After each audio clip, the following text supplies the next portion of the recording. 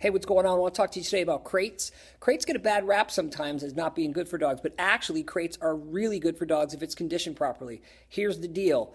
Dog first, reward second. Always make sure that the reward is super high value, especially if your dog has any issues with the crate or stress in the crate.